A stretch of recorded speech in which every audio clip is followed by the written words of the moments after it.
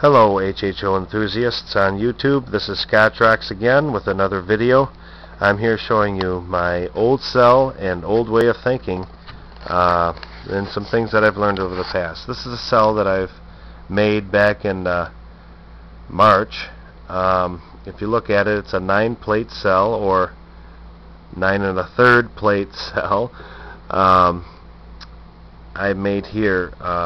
This one here is pretty well toned up and everything. I've used sodium bicarbonate as an electrolyte and sodium hydroxide, but right now I'm currently using potassium hydroxide, which I find is the best and keeps everything clean.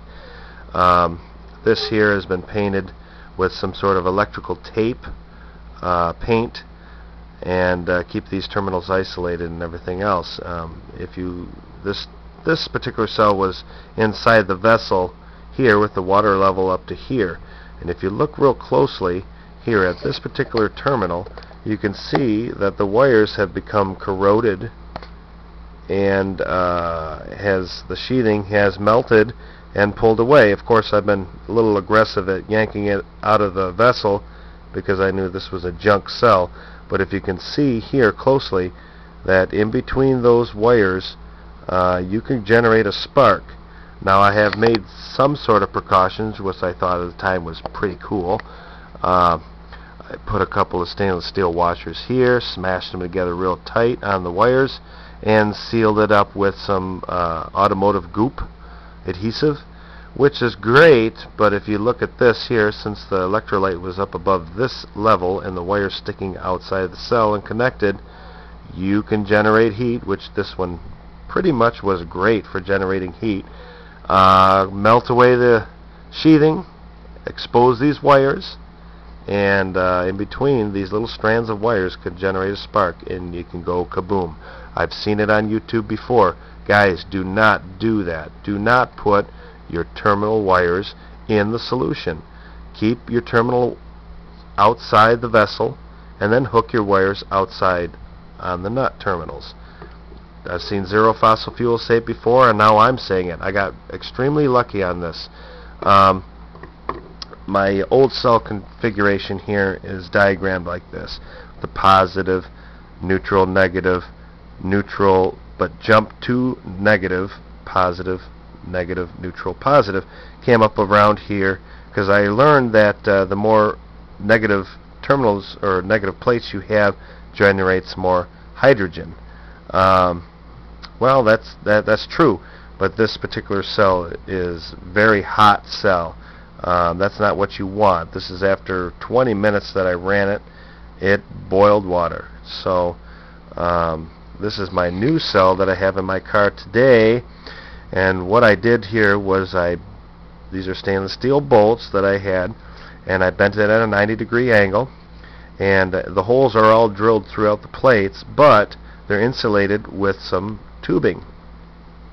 And the areas that I want to connect, like say this would be a positive and a positive on this particular terminal, the insulation was stripped away, or the tubing was not, and I put stainless steel nuts here and I tightened them tightly on these two plates.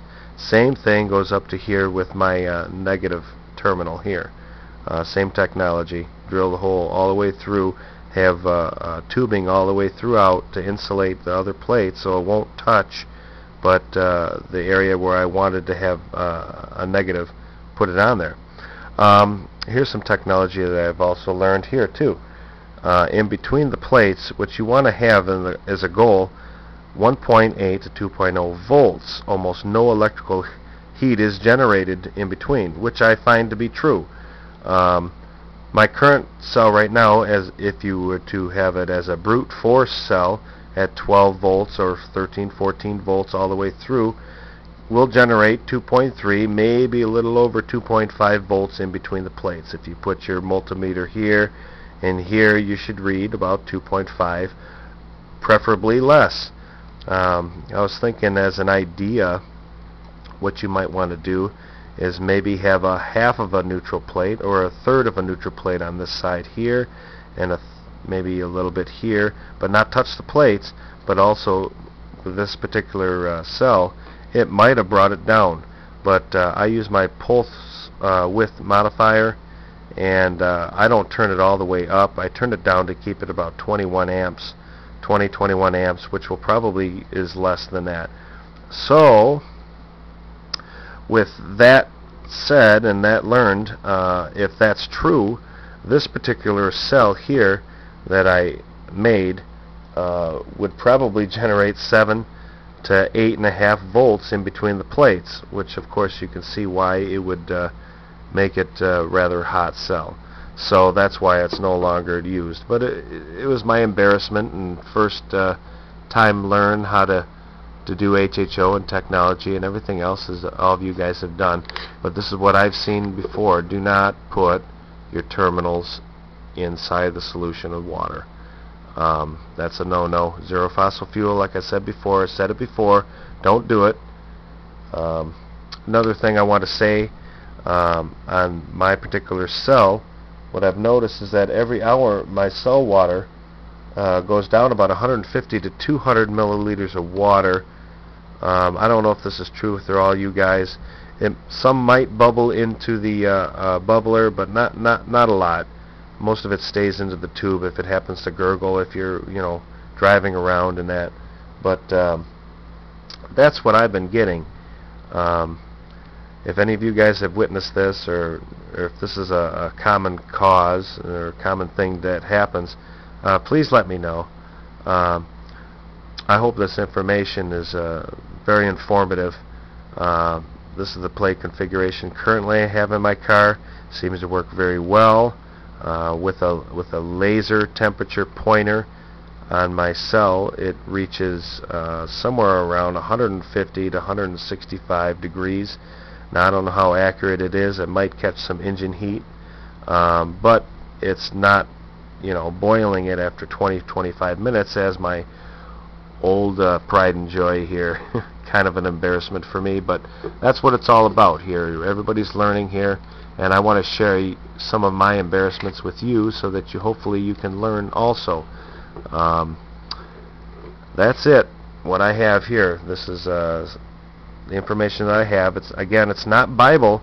If there's anything that anybody can add to or correct me if I'm wrong, please be kind with your comments and let me know. I hope this is informative for all you guys on YouTube. This is Scotch Rock signing off.